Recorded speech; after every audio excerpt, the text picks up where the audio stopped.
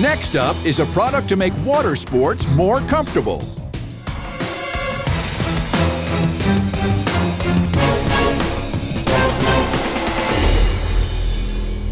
Hey Sharks, my name is Wes. And I'm Greg.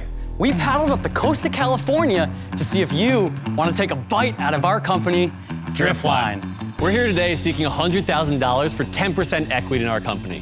Driftline is a revolutionary water sports apparel brand based out of San Diego. We're here to solve a big problem. See, a couple of years ago during a Dawn Patrol surf session, it was that transitional time of year where the water was just too warm for a full wetsuit and too cold for your traditional board shorts. A net liner? Do people even still wear these things? They're insanely uncomfortable and don't provide any warmth or protection. There has to be a better way. And that's why we created Drifties. Drifties are the premier 2-in-1 board short with a patent-pending wetsuit liner connected to a stylish outer shell, offering comfort, warmth, and chafe protection specifically designed for water sports. And we've all seen that guy at the beach doing the classic waddle to avoid the excruciating pain of chafing. But with Drifty's cloud-like wetsuit liner, we solve that problem while keeping you warm and supported. Drifties have been tested by almost every water sport athlete out there. They've also been tested in the most extreme conditions all over the globe. And remember, you never want to swim with sharks without your Drifties. Good job, guys. So each of you has a pair of Drifties in front of you. It feels like a neoprene. Is it a neoprene? That's what it is. Neoprene is a rubber foam that basically stores heat and prevents that initial cold shock that you see guys get when they first step in the water. So basically, it's a wetsuit married to board shorts. Correct. We combined the two. Hadn't really been done before, actually. Yeah, we actually have applied for our utility patent on it and hopefully to get it next couple months. It seems really smart to me. I mean, I will tell you, it's really great quality. Tell us about your sales. Currently, year to date, we're actually at about $125,000 in sales. Last year, we did about $100,000 in sales, and we're projected on pace to do about $200,000 this year. How are you selling these? Direct to consumer? Do you put them into specialty stores? So right now, we're actually 99% direct to consumer. Are you spending a lot of money to get people to your site?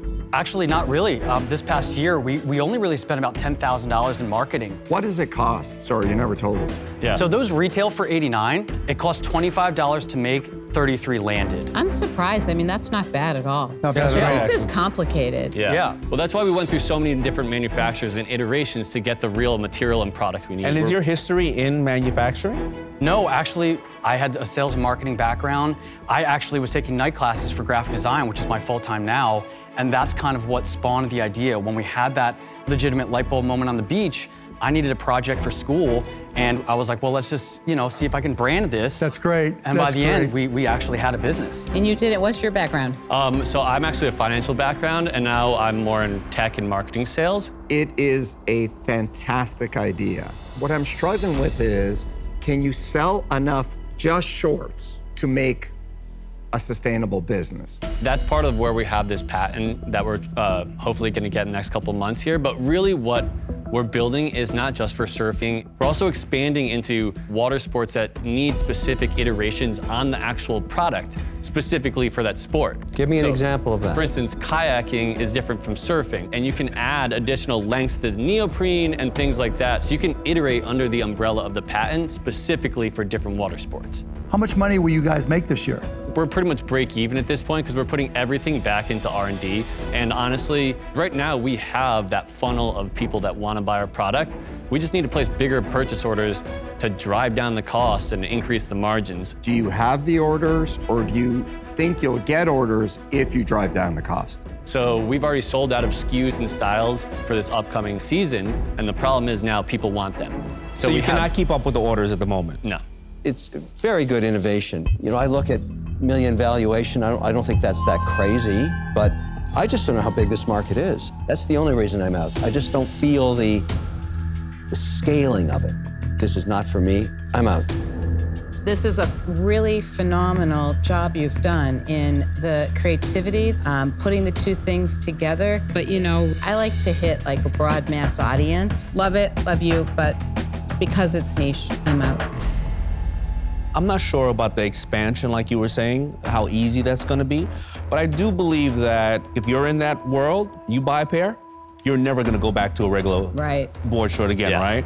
But there's two other sharks here that are in the space. Mark, he's had rockstar numbers with the paddleboard company, and Robert, you have Handboards, SandCloud, I think you need and Tipsy also San Diego. You need a collaboration with somebody who can bring you other people's members and other people's marketing collectively. You don't compete, you complement each other. So I don't think I can add any value here. I'm out. I appreciate it. Thank you. Hey guys, congrats on what you've accomplished. It's super smart. My problem is I don't know if it can be big enough. You know, you can be a $2-3 million company, but it's really not a fit for me. So for those reasons, I'm out. Yeah, you know, I'm definitely in this space, but it's got to be enough that it's worth my time. We know this space well. We can really help you with all of that. Like, I just can't do it for 10%. What can you do it for, Robert? I'll actually give you a little more money. There's a term I love, which is accelerate to fail, meaning I think you got to go faster to find that breaking point in the business. Yeah. Let's not do this for 10 years. Let's accelerate. I sense an offer coming that's going to be very painful. I'll give you $150,000, but I want 1/3. Ouch! I'm chafing. I'm chafing. No. I mean, we very much appreciate that. Would you bump that down to 15%? No.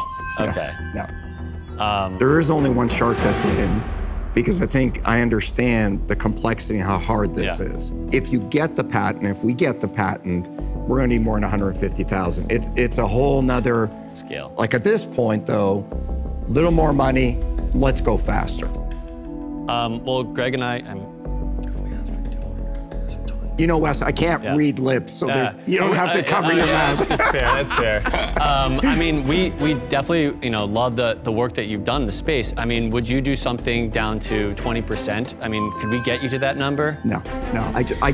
I know how much work it is. I mean, I think the highest we could probably go is 25%. Robert, that's reasonable. It is reasonable. I'm offering you more money. Let's not forget that. And, you know, honestly, if I'm worth 25, for you, I'm Robert. worth 33. And that's what I felt comfortable with. That's my gut feel. I'll give you $100,000 for 20%. Wow. But you got to take it right now. Say yes. I think the highest we can go for that is 15%. Yeah, guys, I mean, think about what's on the table right now. I offered you $100,000 for 20%. You only had 5% flexibility, and you said you needed us. I mean, I guess you're indecisive, so I'm out again. What are you gonna do, Robert? I think if you're comfortable at 25, you're comfortable at 28. I'll come down from 33 to 28. What a head squeezer. I mean, we came here kind of with numbers in mind, so unfortunately, we're gonna have to pass at that number. You gotta do what you gotta do. Thank you, though. Thank you so much. Thank you so much, Sharks. Good luck, guys. Thank you so Congrats. much Way for to stick to your guns. We just weren't willing to give up a third of what we've worked so hard at. But at the end of the day, we didn't feel like his heart was in it, and that's what we're in it for. So, you know, for that reason, we were out.